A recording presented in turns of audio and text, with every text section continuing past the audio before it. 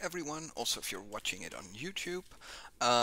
One of the things that I've decided actually is that I'm not gonna cut the videos anymore for Moodle, and I'm just gonna put them on YouTube. And since the recordings are available for 2 weeks here on Twitch and you can watch them there, it takes me a lot of time to recode everything.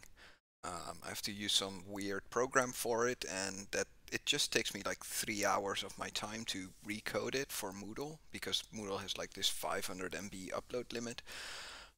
So I'm really not wanting to spend 3 hours every week to just cut the lectures for you guys on Moodle. It's not that I don't want to, and if you really want me to, then I will do it. But I think that since they are available here on Twitch and they are available on YouTube, it makes no sense to waste 3 hours waiting for the stupid program that kind of burns up my CPU the whole time. So just as a note to you guys. All right, so we talked a little bit about history and about how, well, being a type 1 or a type 2 diabetic would be an automatic death sentence only like 120 years ago, and it's a very amazing discovery. So not only insulin, of course, but the whole protein field is amazing, and what we've been able to discover in the last 100 years. All right, so first I want to use some nomenclature, right? So just to know what we're talking about. So an amino acid is a building block, and there will be like more talks about amino acids and stuff, but an amino acid is a single little molecule which is used in the building of a polypeptide. So a polypeptide is a chain of several amino acids. So if I have a single chain of amino acids coupled together, or more or less fused together, then this is called a polypeptide. We then have something which is called an apoprotein. So an apoprotein is one or more polypeptides which are more or less held together by several forces, and we will discuss which forces those are. But there is no cofactor. So, and a cofactor is generally a molecule which is not a biomolecule. So it can be a zinc atom or an iron atom or something else. An apoprotein is a non-functioning protein because it doesn't have the cofactor. So it doesn't have the zinc molecule which causes the charge, or it doesn't have the iron molecule able to bind oxygen. And a protein is then defined as an apoprotein with its cofactors. So with the zinc molecule or with the iron molecule. So just that we got that clear, and I will be using apoprotein and protein and polypeptide interchangeably, but they are different. So just as a warning that I probably am going to mess it up horribly during the whole lecture, but when we talk about nomenclature, the amino acid is the single building block, the polypeptide is a chain, the apoprotein is one or more polypeptides with no cofactor, and the protein, or when you talk about proteins, then it means apoproteins with their cofactors included. Alright, so amino acids are alpha amino carboxylic acid, and here we see 3 of them, or actually 2 of them, and the general structure of a amino acid. So an amino acid is 2 carbon atoms and an amino group on the one side and a carboxylic acid group on the other side. So here we see these the COO and the OH, and of course when you dissolve an amino acid, for example, like glycine, and you put it in water, and then the H falls off. So there's a slight negative charge on this side of the amino acid, and there's a slight positive charge because the amino acid itself is more or less uncharged, and so this becomes more or less NH3 with one positive charge, and this becomes COO with a small negative charge. So amino acids are chiral, which means that they have a left form and a right form, and this is because of the R group here. So if you have glycine, right, you can turn glycine into alanine by, instead of having a hydrogen on this side, having a CH3 group. Right, so the R here is a carbon atom with 3 hydrogen atoms coupled to the alpha to the alpha carbon. So this is called the alpha carbon, and the alpha carbon is the thing that we always use. So the alpha carbon is the one which has the side chain on it. So all amino acids are chiral except for glycine, because glycine has a hydrogen on one side and a hydrogen on the other side, meaning that no matter how you turn it, it will always look the same. But if we, for example, take alanine, then alanine has a very specific 3D structure, meaning that we can have an L shape and we can have a D shape. So we can have a left and a right kind of handed alanine molecule. And these two are different from each other, not when it comes to the amount of atoms that they have, but they are different from each other based on how they can interact with their environment. So there are around 500 different amino acids which are found in nature. So we always talk about 26 essential amino acids, but there are many, many different amino acids. Some of them are only produced by certain bacteria. But you have to remember that almost all naturally occurring amino acids are in the L form. And that is very important when you think about medicine, or, for example, insulin, right? If you would build insulin from D amino acids instead of L amino acids, it would not function the same, because it cannot bind to, for example, the receptor anymore, because the side chains are just pointing in the wrong direction. So amino acid is a very simple structure. It's two C atoms, a nitrogen atom, and one part is an acid and the other part is more or less a base. And together, of course, it's uncharged, except for when you have a charged side group. But the side group can be literally anything. So about chirality, and this is more or less one of the best pictures that I could find that explains what chirality is, right? So here we see just the alpha, or the main C atom, right? And here we have then the acid group, here we have the amino group, here we have the side chain, and here we have the hydrogen. And no matter how you turn this one, you can never make a right one out of it. So this is a left one, and this is a right one. And the best way to think about this is to kind of imagine turning this one, right? And if you would turn this one, then as soon as this, as you would turn it, then it would flip around. So it's a stereo thing, right? It's like putting a mirror, and the mirror image, left in the mirror image is right for you, and right for the mirror image is left for you.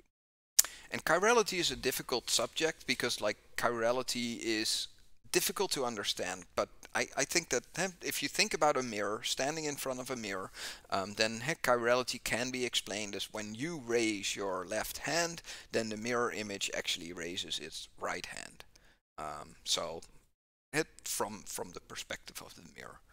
So chirality is very important in amino acids, because, like I said, naturally occurring amino acids all have the left-handed shape form, while we can also chemically synthesize D amino acids, but generally L amino acids are very beneficial, because when you make a medicine, and then the medicine needs to be in the L form for your body to kind of hook onto the molecule to have a proper binding. And generally the D form of amino acids are very, very toxic, because your body can't handle it, and it will not bind to the thing that you think it binds to. So chirality is very important when synthesizing medicine. So in total there are 21 more or less essential amino acids which occur in almost any living creature. Without these 21, you're gonna have a very bad time. And we divide amino acids into very different groups. So the groups are of course based on the side chain, and the side chain coupled to the standard more or less amino structure, right? So we can have, for example, electrically charged side chains. So we can have positive charge, where we, for example, have the R group being something like this. So we see the amino acid, right? And this is then this little thing is normally where you would write the R group. So here we have the alpha carbon, here we have the other carbon for the acid group. Here we have the amino for the base group, and then here we have the side chain. And if this side chain carries a positive charge, then it is a positively charged side chain. And some examples of these are arginine, histidine, and lysine. So the arginine, histidine, and lysine molecules are positively charged side chains. We also have amino acids which have a negative side chain, like aspartic acid or glutamic acid, and these have a negative charge. It's just the way that it is. Alright, I saw that Testosaurus redeemed a digital sketch. That's really nice. So you saved up 2,000 points. What do you want me to sketch for you? Because, of course, like, I need to have a topic to sketch. So we're gonna take like 5 minutes, and I'm gonna do a guinea pig. Oh my god, that's one of the hardest things to sketch as well. I'm so bad at sketching animals. I knew it. Alright, so it's drawing time. Alright, let me actually show you guys the drawing. So let's see where the pen is, and let's just remove what we have. So you want to have a guinea pig. A guinea pig is really hard. Let's just start off with drawing some eyes, right? So if you have some eyes, then at least that's something that we have. A guinea pig. Alright, then a guinea pig has a very distinct head shape, and it has a very distinct nose and mouth as well. Alright, so a guinea pig looks like this because it has this little pig nose, otherwise it's not a guinea pig. And of course, yeah, it has big teeth, so let's give it at least some big teeth. It starts looking like a beaver a little bit, like that's not really what I wanted to. But yeah, it's a chewing animal, right? So the big teeth are something that we definitely want to have.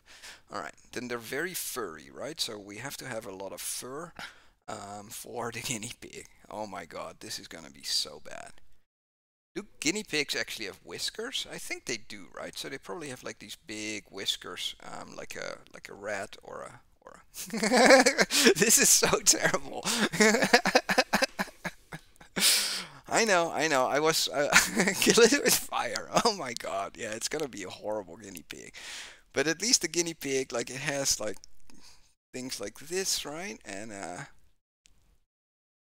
I want to offer 2.7k for no guinea pig. Poor guinea pig, poor guinea pig. Alright, so it looks kind of like this, right? And it's very furry and fluffy, and they have different shapes. And does it have a tail? Does a guinea pig have a tail? That's a good question. I don't know. At least it has feet, so no, it doesn't have a tail. How do you mean it doesn't have a tail? Like, I thought all animals except humans have tails. You see them every day in Rim. Yeah, but the Rimworld guinea pigs are very stylized, right? So let's give it some feet as well. And then, so what is a let's make the nose a little bit bigger. And then we do like a little bit more fur. I had guinea pigs. Yeah, I think that everyone had guinea pigs when they were younger, right? And everyone probably killed like 1 or 2 guinea pigs by dropping them. They're very sensitive to being dropped, even from like small heights. They don't survive that. If yours had a tail, you definitely had no guinea pig. Definitely not a pigtail, though. Yeah, we can give it a little pigtail, just so that it's like a guinea pig, right? Alright, so then, and a guinea pig is often found in cages, right? Because you shouldn't let your guinea pig just run wild. So let's just do a little cage structure around the guinea pig so that it has somewhere to live. Of course, we want to do something like this, right? And we make a nice cage for the guinea pig. And then we can also hide some of the horrible mistakes. Alright, good. So let's do something like this, and then we have a guinea pig in a box. And it's it's very small. Yeah, guinea pigs are pretty small. Alright, so and then of course, because it's a very wild animal, it needs to have like cages, right? So like these bars so that it cannot escape. So that we can just have it like this. Just make sure that we hide part of the figure just by having some like metal bars so that it's behind it. And of course, like when you're drawing, you should actually draw from the front to the back. Ghoul says no tail. Yeah, no, we figured that out, but I gave it a little pigtail so that you can see that it's a guinea pig. Oh, all right. So this is definitely worth your 2,000 Denny bucks that you spend on this. Love this. All right, drawing time. I love drawing shit. Makes you really think about what you want to draw. But yeah, starting off with a guinea pig is really, really hard. I'd hope for someone to just come and say like, oh, draw me a tree. So let's give it some blue eyes, right? So blue-eyed guinea pig. And then make a little bit of more color of it. So like, let's do it like this. Because they're generally like brownish, right? So that guinea pig, guinea pig, guinea pig. All right, very good, very good. And then, of course, we don't want to do the teeth, but we want to do this. So like there's a little bit of color, so they are a little bit brownish, and then they are, this is the worst guinea pig ever. Where's the carrot? Yeah, that's a good one, because guinea pigs eat carrots, right? So we can just have like a carrot on the side. So let's put that here in the thing. So let's just have a carrot, which looks like this, and then carrot, of course, have some green additional leaves. So let's make some green leaves for the carrot. And of course it needs to have like a feeding tray or something like that for the water.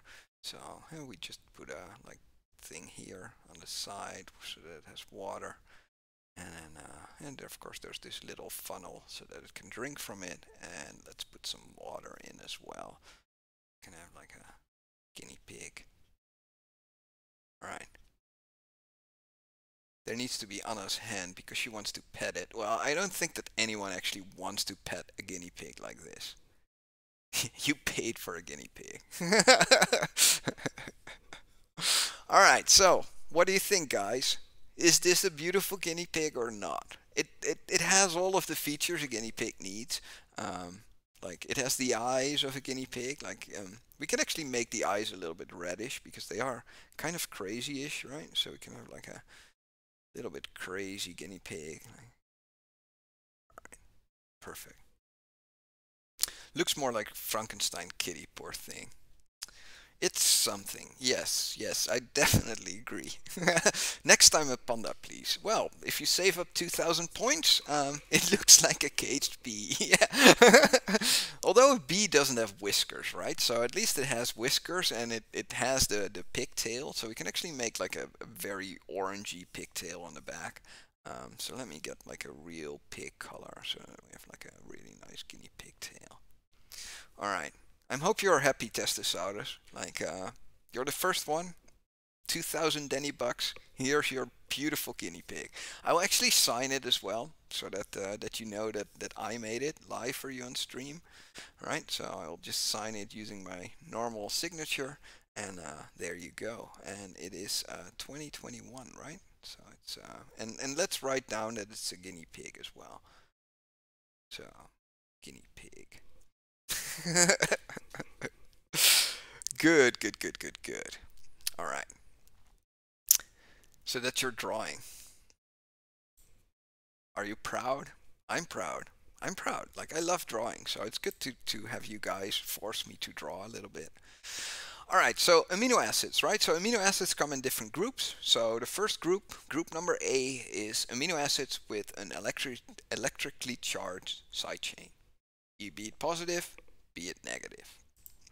The next group of amino acids is group number B, which have polar uncharged side chains. So polar means that they are more or less hydrophilic, right? So these amino acids are very good at dissolving in water, and this is because they have these OH groups which actually make them able to make hydrogen bonds. And so polar uncharged side chains, they don't have a charge, but they are very good with reacting with water.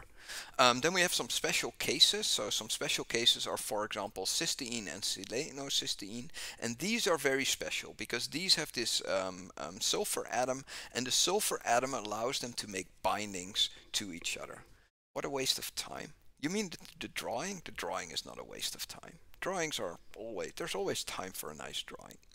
So the S group, so the S molecules, the sulfur molecules, they allow to bind. So they can make a bridge, so a sulfur bridge, which allows two peptide chains to kind of be coupled together. So they are causing two chains to kind of bind to them and be connected to each other. We have here one which is glycine. Glycine is a little bit special because it has a relatively high pKa, and it just has an NH2. It has no side group, right? So it's just the amino acid without any side group. So glycine, only one which is not affected by stereochemistry, which means that the left and the right molecule are the same. And then we have proline, and proline is a little bit different because we see here that we have the carbon atom, right? Then we have the side chain actually folding back on the amino group. So the nice thing about proline is that it's flat. So it's kind of a flat surface. So if you think about proteins as being like a more or less molecular crane or a molecular machine, then the proline is kind of what gives it a plane to orient on, right? So proline, because it's a flat amino acid, it's just something that other amino acids can more or less orient itself towards. So those are special cases. Of course, we have, also the opposite of the polar uncharged side chains, which are the hydrophilic side chains. We also have a lot of amino acids which have hydrophobic side chains. And of course, these ones are generally, so the polar uncharged side chains are generally found on the outside of proteins because they interact with water. And these ones, the hydrophobic side chains, are generally found within the protein. So if you think about a protein as being like a globule, like a ball, then the outside of the ball is hydrophilic, and because it needs to be dissolved in water, while the inside of the ball generally is made out of hydrophobic side chains. There's many different ways of defining different groups within the amino acids, but the alanine, valine, and all of these, like tryptophan, they are hydrophobic, which means that they don't like water, which means that they are generally found in the inside. And of course, the different side chains, they have their own function, and they make it so that you can mix and match them like Lego blocks and then build up something which is a very useful protein. Alright, so that's all I wanted to say about amino acids. So for the exam, remember that there are 4 different types of amino acids. They are charged, and charged of course comes in 2 types. Then we have the hydrophilic, we have the hydrophobic, and then we have the special cases. And the special cases are mostly the cysteine, so the S group here, which allows you to couple multiple chains, multiple polypeptides together into a single molecule. So polypeptides are amino acids which are chained together using peptide bonds, and if you would write them down, then they are always written down from the N terminus at the left to the C terminus at the right. Right? So we write them down. We start off with the first amino acid from the N terminus, and so here we can see that we have a CH3 side group, and then you can see that the acid of the first amino acid is coupled to the amino group of the second one. And then we have the second side chain, and then the same thing. And these are called peptide bonds. So amino acids are coupled together using peptide bonds to form a polypeptide. So it's very comparable to DNA, where we write down the amino acids from the N to the C terminus. In DNA, we always write from 5' to 3', and that's just the way that we kind of determine it. However, in proteins, we can have 2 cysteines, right? So 2 of these ones which have a sulfur group, and these can form disulfide bonds. So 2 sulfur groups can more or less couple together, and what happens is that then the primary structure is not a single flat or a single line of amino acids anymore. Right, so if we would write down, here we see oxytocin, which is the happy molecule. If you would write down the primary structure of oxytocin, not cytotoxin, but oxytocin, if you would write it down, we start at the N terminus, end at the C terminus, but because these 2 cysteines in the molecule coupled together using this disulfide bond, so 2 sulfur molecules coupling together, this is how you write down the structure. So the structure is not like DNA or RNA where you just write ATCGG, ATC. No, the primary structure already has a little bit of a wiggle or some other things in there. And this is because of the two cysteine bonds. So oxytocin, happy molecule, it has like a couple of amino acids, but there is this this disulfide bond, which makes the primary structure not a singular kind of linear thing, but it has this little hump in there. So when we talk about the primary structure of insulin, for example, this molecule which is massively important, is that if we have disulfide bonds, it's possible not only that it's forming bonds within a single peptide, but a disulfide bond can also join two polypeptides. And then we have a very complex primary structure already. Right? So what we see here is we see that we write it down from the N terminus to the C terminus. So this is the alpha chain of insulin. This is the beta chain of insulin. They are different, right? They are just two different polypeptides which come together, but because of these bridges, right? So you see that here there's a disulfide bond between the cysteine of the alpha chain and another cysteine of the alpha chain, but the second cysteine here can couple to the beta chain, and the same thing here. So the primary structure of insulin, if you would write it down on paper, you would have to write down that there are two chains, right? That these chains have disulfide bonds, and then of course both of these chains are written down from N terminus to C terminus, but the primary structure is already very, very complex compared to, for example, the primary structure of DNA, which is just AAA, T, C, C, T, G, right? Just the sequence. So remember that when you write down proteins and you want to write down the primary structure, you already have to deal with the fact that these two sulfur molecules can form a disulfide bond. Alright, so then the next structural level is the secondary structure. So the secondary structure is the 3D form of local segments of biopolymers. So secondary structure also occurs for RNA, right? We did a secondary structure prediction of RNA at the assignments. DNA also has a secondary structure, but for DNA and RNA, that's it. Right? There is nothing above this secondary structure. But for proteins there actually is. But in proteins there are two secondary structures which we more or less identify. And those are the alpha helices and the beta sheets. So the secondary structure in proteins does not describe specific atom positions in a three-dimensional space. No, it just describes that part of the protein will form either a helix or it will form a sheet. So talking a little bit more about alpha helices is that so a single protein chain in a helical structure is an alpha helix. So it looks more or less, well, it doesn't look like this, but the way that we write it down is either using a helix, like we see here, and then we see an undetermined part, so a part which is not having any shape, and then we see that it couples to a second alpha helix, and then we have again an unstructured part, and then we see that this part now comes into a beta sheet.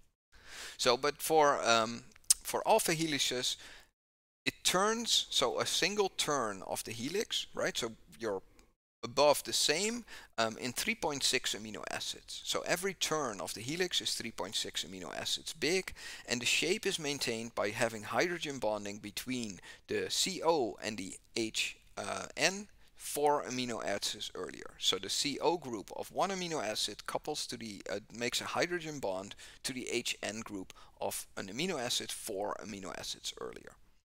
So there's two ways of showing an alpha helix when in a 3D diagram or in a secondary structure diagram for proteins, and that is using a helix, which is more or less how it's depicted here, but in a lot of cases people use the toilet roll representation. So the toilet roll representation is like this. So here we can see the different alpha helices. So if we would just count, then this protein here has 1, 2, 3 small alpha helices and 1, 2, 3, 4 bigger alpha helices, so longer alpha helices. Furthermore, it seems to have 1, 2 beta sheets, which are the arrows. So remember that the amino acid side chains are on the outside of the helix, so they point outwards. And not only do they point outwards, but they always point towards the N-terminus of the protein. So it's a helix, and every time there is a side chain of each of the amino acids, they point outwards, but kind of towards the N-terminus. So I have a figure of that as well. So what we see here is we see then the C being coupled to the N, right? So this is a peptide bond. Here we see the alpha, and then the side chain is here. So the side chain sticks out to the outside of the helix, but it also always points towards the N-terminus of the peptide. Yes, peptide is okay here. And then we see another one, another one, another one, and another one, and then four amino acids later, we see that there's a hydrogen bridge between the NH group of the 4 amino acids earlier compared to the current amino acids that we're looking at. Right, so an alpha helix is a very structured part of a protein, and the structured part of the protein is there because we have hydrogen bonds. So the primary structure of a peptide is determined by atomic bonds, like a disulfide bond or a peptide bond. The secondary structure, like alpha helices, are determined by hydrogen bonds. So a different force is responsible for keeping this into an alpha helical structure. We also have beta sheets, the other secondary structure. Again, it is a flat structure kept in place by hydrogen bonds, and it is 2 strands of a polypeptide that fold back on itself. So here we see, for example, an antiparallel beta sheet, and we see that this is one part of the peptide chain, which then turns and loops around and comes back through the other side. So it is more or less, again, a flat surface, and there are 2 important forms. They are parallel or anti-parallel. I already told you that they are shown as an arrow when we look at a tertiary structure of a protein. But what you have to remember is that for the anti-parallel sheet, what happens is that the side chains are pointing towards each other, and then they are pointing away from each other. And then they are pointing again towards each other and away from each other. So of course you can imagine that when you have an antiparallel beta sheet, that these side chains cannot be too long. Because if you have very long side chains, then of course they start hitting each other and they start interfering with each other when you have an antiparallel beta sheet. This is different from when you have a parallel beta sheet, because when you have a parallel beta sheet, the 2 side chains point towards the same direction. Right, so they point towards the left side, then the next one points towards the right side, and both of them do. Right, so you have side chains which point in the same direction.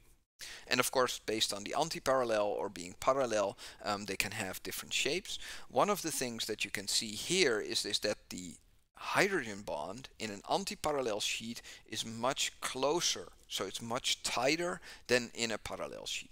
So parallel beta sheets are not as tightly bound together as an antiparallel sheet. Of course, this also depends on the length of the sheet.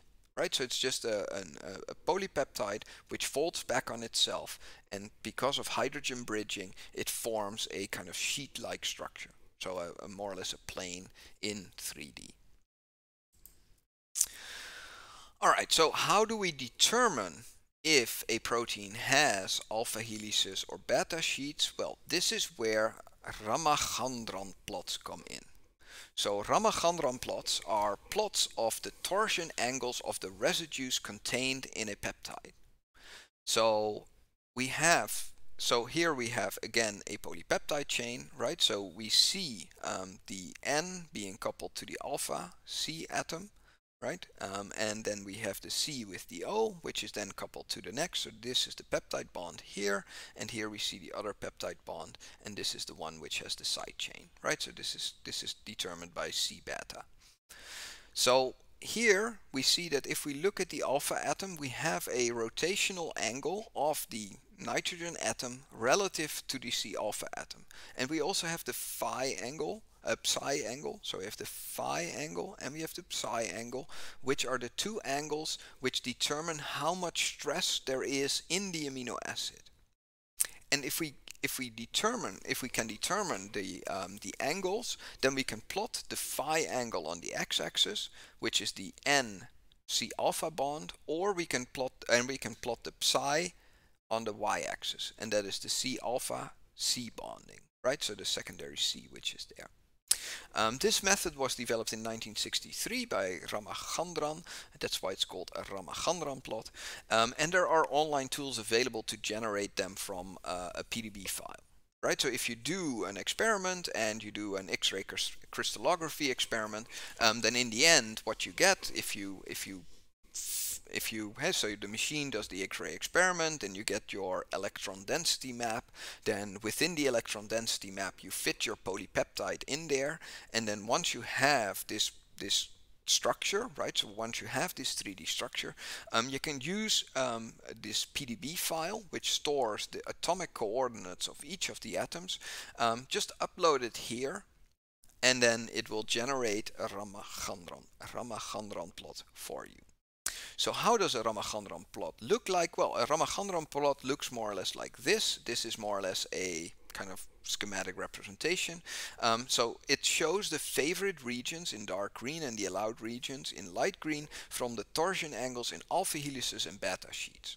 Right, so if we have a right-handed alpha helix, we see that the phi angle is around -45, while the psi angle is also around -45 degrees. Right, so however, if we see that the phi angle is actually different, right, if it's plus 90 degrees to around 135 degrees, while the psi angle is around like 90, then we see that we have a parallel beta sheet which shows up here.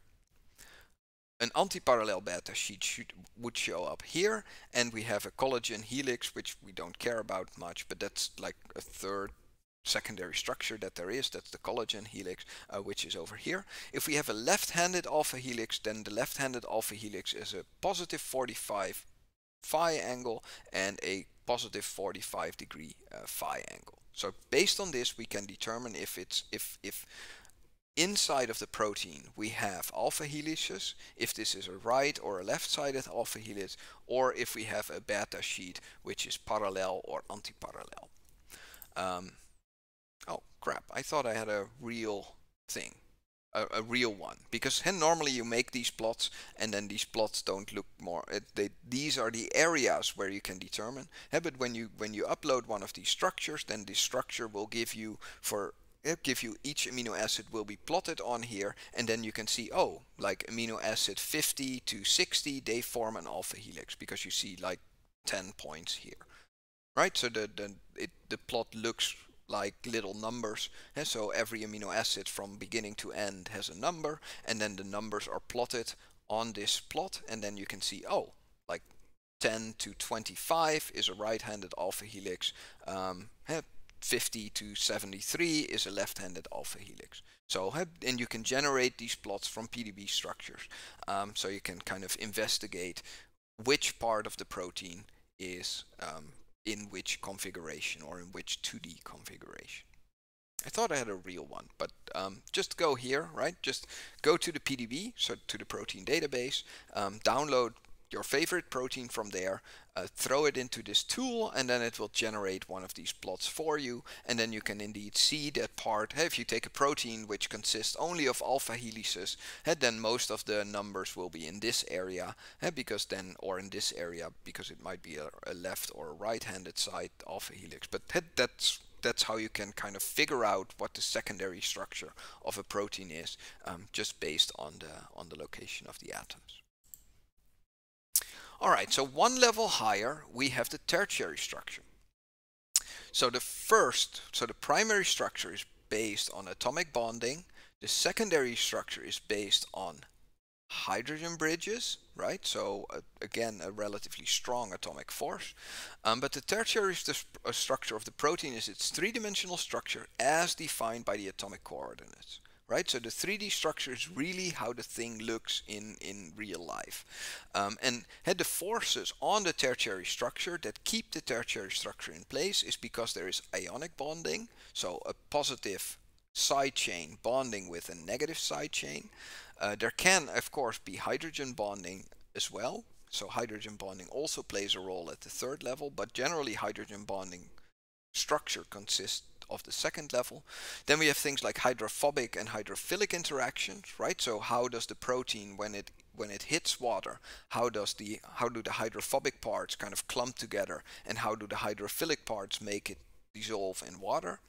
And of course the disulfide bonds. But the disulfide bonds and the hydrogen bonding, so the disulfide bonds are the primary structure, hydrogen bonding is secondary structure, and then for the tertiary structure you also consider ionic bonding, so positive side chains with negative side chains, and you also consider the hydrophobic, hydrophilic interactions. So how does this generally look? Well, it generally looks somewhat like this. So here you see that this protein has a lot of beta sheets, and it has a massive alpha helix, and the way that it's structured is like this, and this now has a relationship to the real positions of the atoms in the protein. When we talk about quaternary structure, so one level higher, then we talk about the arrangement of multiple proteins or coiling proteins in a multi-subunit complex with the cofactor. So here we still talk, for tertiary structure, we still talk about peptide chains, so singular or two peptide chains coupled with disulfide bonds, or three coupled with disulfide bonds. But when we talk about the quaternary structure, we talk about proteins which are, for example, hemoglobin, which you see here. And so hemoglobin has 4 different polypeptide chains, 2 times an alpha chain, two times a beta chain. So the beta chains are in red, and the alpha chains here are in blue. But here you also see the structures of the proteins surrounding the 4 iron molecules. So they are the thing that makes hemoglobin able to kind of attach an oxygen molecule, or attach 4 oxygen molecules, because every hemoglobin molecule binds 4 atoms of oxygen, and it does that because it has these 4 iron ions in there. And those are depicted more or less here with their kind of structure that holds these iron atoms in place. So quaternary structure is different from tertiary structure because it doesn't consider a single polypeptide chain or polypeptide chains which have been fused or linked together using disulfide bonds. No, it consists of how different apoproteins come together and form the real protein. I hope that's clear. First level, second level, third level, fourth level. Alright, so because the structure is very, very important when we talk about proteins, right? Because proteins can only function because of their structure. So there are many different computational tools to predict protein structure, be it secondary structure, be it tertiary structure, be it a quaternary structure. So these tools can be divided into 5 different groups. And of course there are also tools which are kind of borrowing from 2 or more groups. But the first group is the ab initio prediction. So that means that you predict the secondary or tertiary protein structure just from the sequence of the amino acids.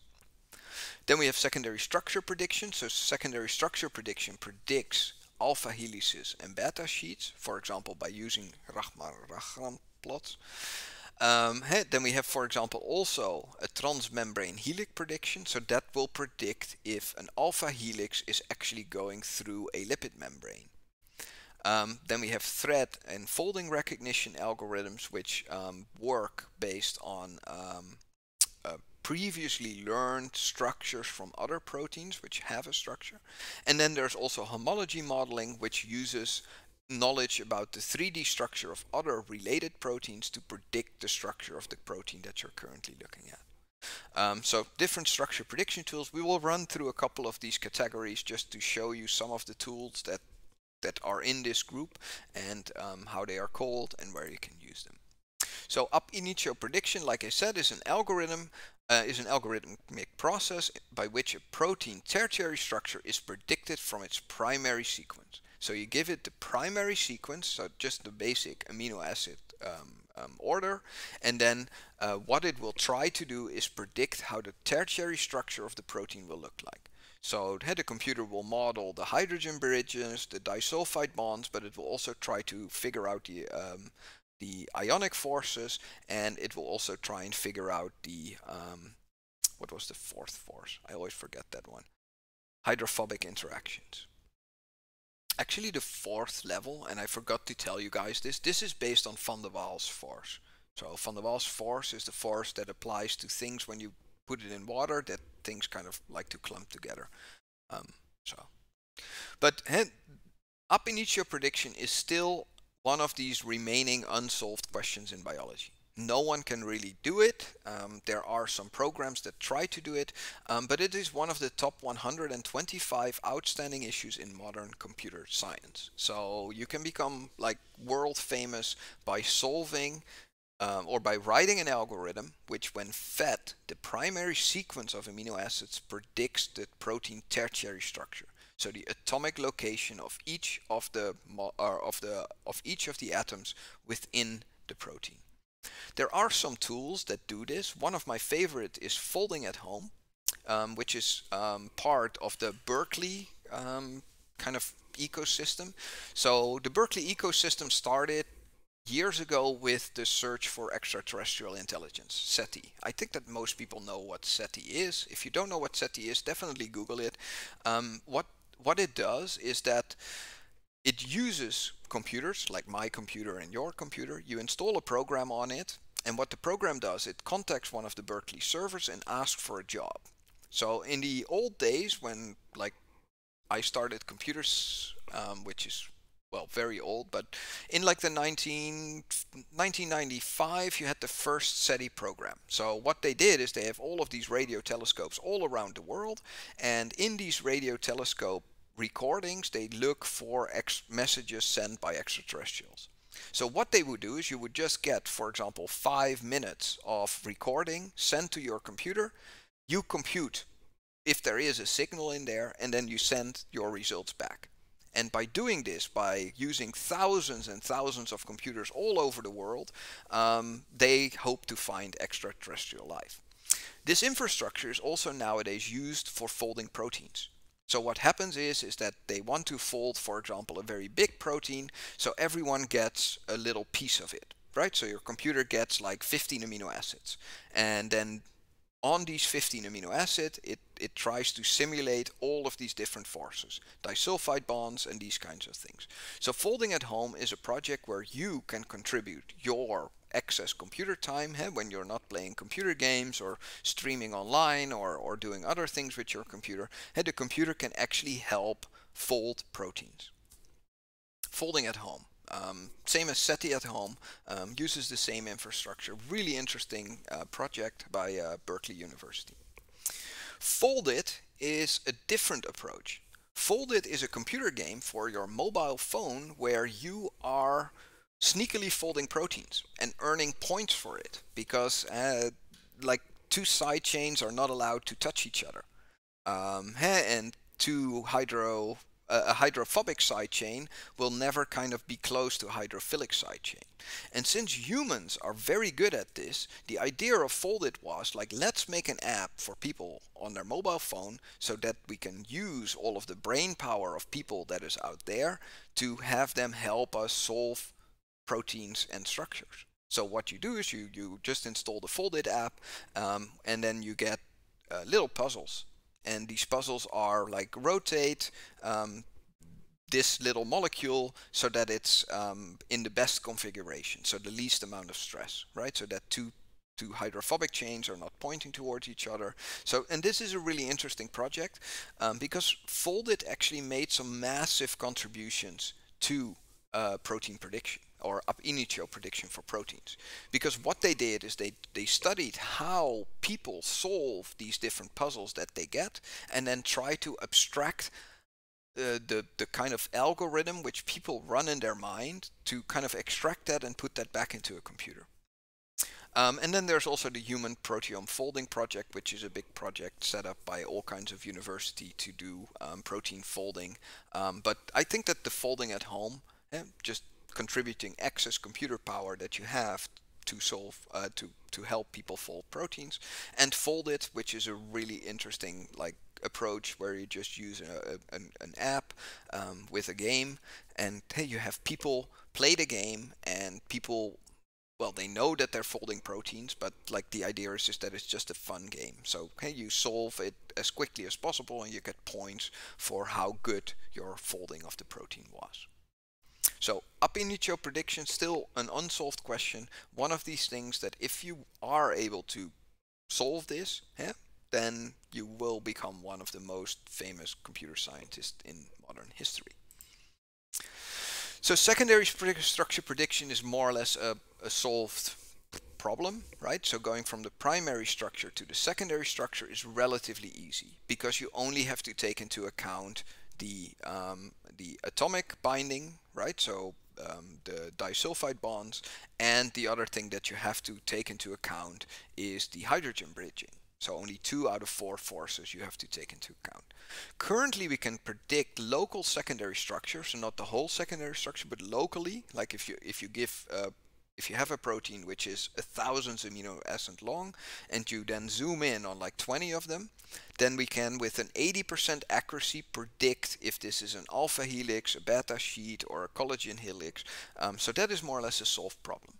And there are some tools out there when you want to do local secondary structure prediction, like Raptor X and Simpret and Yas, just another secondary structure protein predictor. That's the name. So it's yet another secondary structure protein predictor.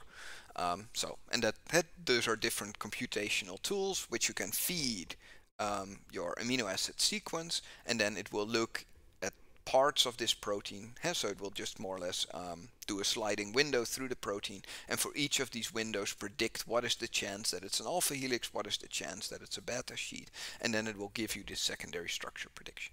And we can do that with around 80% accuracy.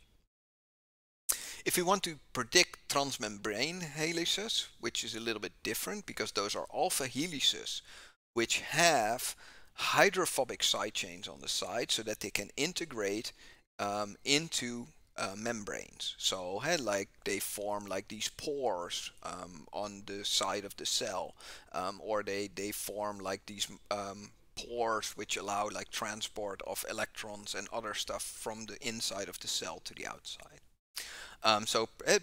This is also a relatively solved issue. We can kind of predict with like 60 to 80% accuracy if something is going to be a transmembrane helix, because we know how thick a lipid bilayer is, and we know how an alpha helix should look like, so that it punches a hole through the cell wall. You can use HMM-Top, which uses hidden Markov models. There's MEMSAT, which uses neural network. We have Phobius, which uses homology prediction. So it is a model trained on homologous proteins where we know that they are having transmembrane helices. And then we can have tools like CC-Top, which are constrained consensus topology. They use like known topology, and they constrain there, and they do a consensus voting on. So it's kind of a machine learning approach as well. All right, 303. Let's see, what's the next one? Let's do an example. Good. Let me actually show you guys the example, and then I'm gonna just have it run during the break. So we'll have a 10-minute break. So for example, let's do a structure prediction of the human insulin receptor using CC-Top. Right, so the first thing that we do is we click the link and we go to Firefox. So that's actually the other Firefox. Right, so here we see the insulin receptor. It shows you all of the different types and sites. So, and this is the protein structure. So the amino acid sequence of the protein. But of course we want to have it in FASTA format. So we click on FASTA, and then it just gives us the FASTA file, which is just the amino acid sequence of the insulin receptor for human. Then we go to the CC-Top prediction tool,